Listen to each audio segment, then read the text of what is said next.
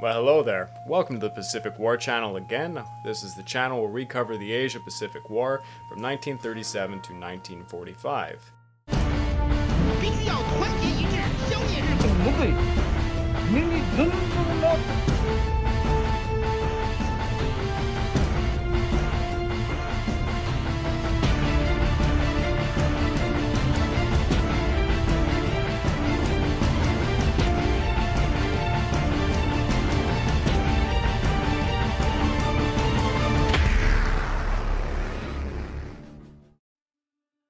And this will be another book review. How exciting, I hope, for the audience. This time we're going to be talking about Osprey Publishing Men-at-Arms Series 505, Imperial Chinese Armies 1840 to 1911. Written by Philip Jowett and Gerry Embleton. Published in 2016 by Osprey Publishing. To start off, it's available on Kindle and paperback. Unfortunately, it's not on Audible. But that's understandable based on the format and the writing style. It wouldn't make sense as an Audible book. Let's start off a little bit about the authors. Philip Jowett was born in Leeds, England in 1961. He's been interested in military history since as long as he can remember. His major breakthroughs was Osprey Publishing's Men-at-Arms series 306, Chinese Civil War Armies 1911 to 1949. Since then, he's published well over 50 books, 30 of which are under Osprey Publishing, and he has many standalones such as Liberty or Die, Latin American Conflicts 1900 to 1970, Rising Sun at War, the Japanese Army 1931 to 1945, China and Japan at War 1937 to 1945, to just name a few. He is a rugby league enthusiast and an amateur genealogist who lives and is married in Lincolnshire. I honestly have to admit, I could not investigate his educational background for the life of me. Nowhere did I find any mention of him graduating from a university nor being a professor anywhere. I assume he is a freelance historian, and that's actually pretty cool. Gerry Embleton is the artist, and he began his career as a comic strip artist working for TV Century 21 in the 1960s. He later worked in children's educational illustrations as well as advertising. He is best known for his illustrative work with military and historic subjects. He's illustrated over 40 titles for Osprey Publishing alone. He now lives in Prales, Switzerland, and was born originally in London, England. Having said that, because of him, more general readers can use this book with its clear subheadings and clear index with splendid illustrations. So a short summary of the book. The first part of the book summarizes the extremely complex period of 1840 to 1911 for Chinese military history. The vast majority is a summarization of the amount of internal rebellions that were going on and a few wars with the Qing dynasty involving the British, French, USA, and Japan later on. The second part of the book goes into a deep analysis of the weapons, equipment, clothing, tactics, strategy, and overall structure of the Qing dynasty's military. This is all accompanied by Osprey Publishing's signature artwork and photography to really give it life.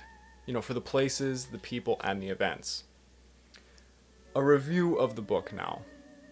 The first part of the book, as I had mentioned, covers the history of the Qing dynasty between 1840 and 1911, as far as rebellions are concerned and wars. Just to give you an idea of how unbelievably complex this time period is, with just rebellions alone, here are the events that occurred. The Triad Revolt that devastated Guangxi and Guangdong provinces from October 1850 to March 1853. The Taiping Rebellion of 1850 to 1864. The Small Sword Society Uprising of 1853 to 1855. The Panthai Revolt of 1855 to 1873. The Red Turban Revolt of 1854 to 1856. The Nianfei Rebellion of 1853 to 1868, the two Donggang Rebellions in 1862 to 1877 and 1895 to 1896, the Boxer Rebellion of 1900 to 1901, the Wuchang Uprising of October to December 1911, and then for wars, the First Opium War of 1839 to 1842, the Second Opium War of 1856 to 1860, and the First Sino-Japanese War of 1894 to 1895. Wow. We're talking about a complex time period. Almost all of those were rebellions, And there are still more rebellions. They just were too small for the authors to name because they would have had to write for decades. That's a pretty nice list, to say the least. Each one of these events gets about a paragraph or page of summarization. Yeah, only that. The first part of the book is actually the shortest part, because Osprey Publishing, honestly, is more focused on on actual military specifics. So what do I mean by that?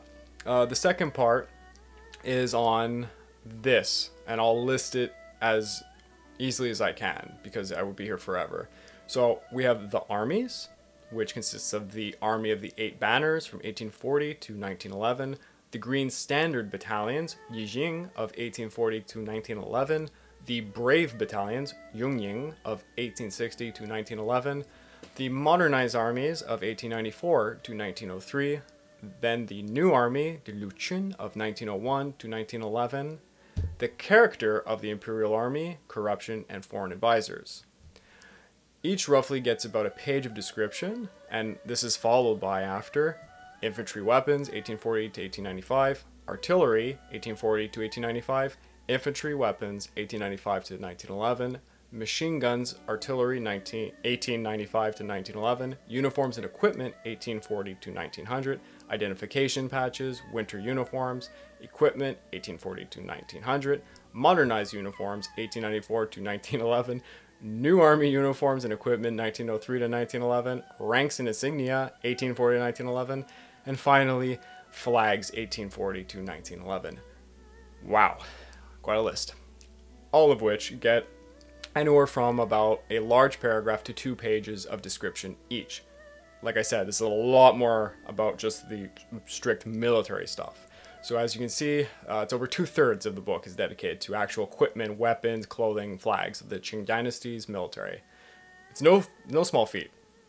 I have to say, being educated in this myself quite recently, it's an enormous mess, and it's really hard to summarize. The Qing Dynasty had so many vastly different military structures which were disorganized over countless provinces, and it's actually a marvel that anyone had the courage to make this book. The descriptions are amazingly simple, short, and accompanied usually with artwork or an actual photo to give you the more precise look you need to understand it. Take it from me, if you're looking up a specific Chinese jimmy-rigged musket rifle from the 19th century, it really helps to find it in an Osprey Publishing book. Now, if you were looking for a long historical narrative, Osprey Publishing books is absolutely not what you want. These books basically are almost completely directed at just tactics, strategy of a military. Like I said, the clothing, the equipment, and everything. They really want to summarize the events, but they are more concerned with everything having to do with just military structure. For university students, you probably don't want to use many Osprey Publishing books unless you're looking to describe weapons, clothing, equipment, or overall military structure. It's not a knock on the books. Personally, I do love them, but they don't explain the in-depth of like the significance of certain events. And as undergrads, particularly, it's your job to discover that. That's what your thesis is. You're trying to find the significance about a certain event or place and how this, changed something in the future. Osprey, though, can be used for preliminary research, because it's a good place to start as a summarization. And you can accompany this with other primary and secondary sources. So I would always use it. You can still cite from it. It's a good place to start. For the general public, these books are absolutely fantastic for numerous reasons. They are extremely short reads, roughly about 50 pages to 100. They summarize vastly complex periods or events without confusing the audience. So you can literally jump into, let's say, the Taiping Rebellion, having no background in Chinese history. It's rather nice. It's a very, very complicated matter. They are accompanied by amazing artwork, and the photos really do showcase what things look like at the time. They get right to the point, that being the military aspect of it. You can just pick up the book and you know exactly what you're getting off the bat. Often when you're reading an Osprey Publishing book, particularly the Men-at-Arms series, it'll recommend another book that's similar to it from Osprey's collection. such as with Imperial Chinese Armies 1840 to 1911. It overlaps with another publishing by Osprey, which is Men-at-Arms Series 275, the Taiping Rebellion of 1855 to 1866. I could make some other recommendations for books. Obviously, I would recommend another Osprey publication. Like I said, the Taiping Rebellion book is it's very good. I recently read it because I'm preparing for an episode on the Taiping Rebellion, and it's great, honestly, for understanding the weaponry. Because just, you know, if you're reading a narrative-driven book, they'll overlook that often. It's not something that's significant, you know. What was the exact flintlock model versus the other musket model? How did this influence the battle per se? You know, it's these cool things to know. I would also recommend, by the same author, Rising Sun, the Japanese Army, 1931 to 1945. That being by Philip Jowett. It provides a photographic history, but unlike Osprey Publishing, it goes more into depth on the subject. Honestly, you know, just in front of me, if you wanted a book that would go into more of a narrative and you weren't looking for just the military structure, of course, this is an old classic everyone would know, with The Old Breed.